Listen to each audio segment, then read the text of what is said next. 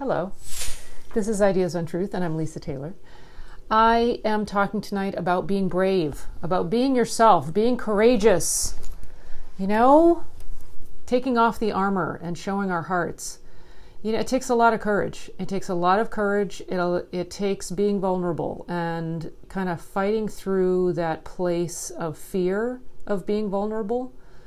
I know that you all know what I'm talking about. And there are times when just allowing ourselves to be open and to be raw and kind of live on our edge, sometimes it's really scary. A lot of times it's really scary. Colleen, I know you know what I'm talking about. It takes a lot of courage, and I just want to give you courage. I want to encourage you to allow yourself to be vulnerable. Allow yourself to feel that edge of, what are they going to think? Because when we do that, we give others permission to do the same. And that is what this world needs more than anything. I remember in high school, I didn't smoke and I didn't drink, and I used to have kids criticize me all the time. Now, mind you, by the end of high school, authenticity and vulnerability are my favorite topics. Yay, Colleen. Of course they are. Of course they are. My sister, my soul sister, Colleen. Vulnerability. If you don't know Brené Brown, you must go find her, seek her out. The Gifts of Imperfection, Daring Greatly, Rising Strong, and what she says is the baby between Rising Strong and Daring Greatly is Dare to Lead.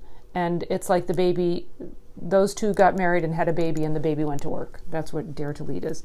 So if you don't know Brené Brown's work, please go look it up. But vulnerability, and she does a lot of work on shame too, and sort of the difference between shame and guilt, but I digress. When I was in high school, didn't smoke, didn't drink, didn't go to doctors, because I always was a metaphysician and I always turned to the divine laws for healing. And there's a quote, actually, I was going to share with you. I'll get back to the quote. So throughout school, from grade school all the way through high school, I went to this kind of public school in a small northeastern town. There were a lot of kids who made fun of me, criticized me, I think were afraid for me out of a sense of care.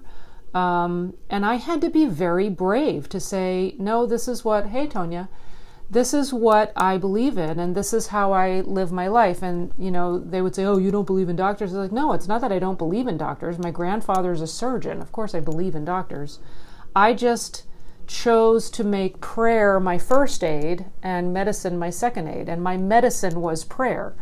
And had a bit of a struggle and had to be really courageous and brave and allow myself to be vulnerable and be ridiculed through a lot of school. But what's interesting, and my mom during that time when I would come home in tears said, stick to your guns, stick to what is true for you, be brave, be courageous, and stand tall and stand strong, because in the end they will respect you for standing up for what you believe in. And I believed her and wasn't sure if that was true. And by the time I got to graduation, I actually had several people come up to me after we graduated, like right after the graduation ceremony, which I thought was kind of classic, come up to me and say, I really respect the fact that you stood up for your beliefs and that you lived by what you believe in. And I thought that was pretty remarkable for them to say that, good for them for being courageous and saying something like that. But it really made an impression on me, even at that young, tender age of 17, that it matters. It matters for us to be courageous and be brave and allow ourselves to be vulnerable and stand for what we believe in. Be ourself. Be true to yourself. Obviously, it's a classic expression for a reason. Have the courage to be true to yourself. So growing up, I did not go to doctors. My mom and dad actually had, because my dad's dad was a surgeon, and my mom and dad actually split when I was very young, but while I was young, they had a deal. My dad said, if the kids aren't healed in 3 days, going kind of the metaphysical route and applying the divine laws, then I'm taking them to a doctor, because I know that works. And we were always healed in 3 days, like with all the childhood, everything like measles and mumps and strep throat and all of the stuff, broken finger and sprained ankles and the things the kids get involved in. We were always healed in 3 days. And my dad saw healing after healing after healing. And there's a quote actually that I wanted to share with you guys from this book I quote all the time, Science and Health, and it's in the preface, where she talks about the physical healing of Christian Science results now as in Jesus' time, because the whole book is about rediscovering the laws behind how Jesus healed, and being able to apply those laws now and being able to practice that kind of healing today, because it's very radical. It's not for wimps. It's definitely not for wimps, because the world goes in a very different direction. So anyway, the physical healing of Christian Science results now as in Jesus' time from the operation of divine principle, before which sin and disease lose their reality in human consciousness and disappear as naturally and as necessarily as darkness gives place to light and sin to reformation. Now that's a really long quote, and I'll put it in the comments, but it's a pretty powerful quote. And it basically is saying that the operation of divine principle is what causes healing, because it causes a change of thought. And I've shared a lot of stories here, and I talk about it a lot here. And if you're interested in it, the book Science and Health with Key to the Scriptures by Mary Bigaretti is a really, really good, it is the essential tool of learning this science. And I highly recommend it. There are probably lots of other books and ways to discover what this divine science is all about.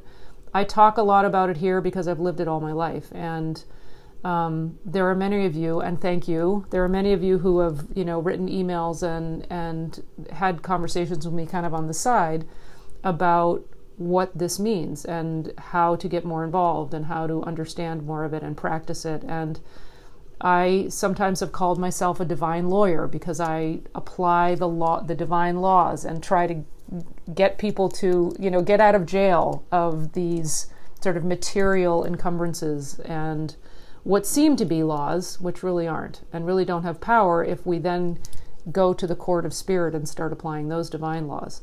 So anyway, it's a huge topic, and I scratched the surface ever so slightly here. And as you know, I love it. And I will keep kind of blabbing about it and shouting from the rooftops, and really appreciate those of you who have ideas and want to share them and talk in the comments and share the videos and on and on and on. So do subscribe to my YouTube channel, Ideas on Truth, and do put comments below, and do share these out, because the more we can spread the word, the more we can all be brave and stand up for what we believe in. And, it is going to shift the world. There is a way for us to shift the world. And that is for each of us to stand in our truth. For each of us to speak our truth and be vulnerable and be courageous and bare our hearts to everyone we come in contact with. And stand strong. So I love you.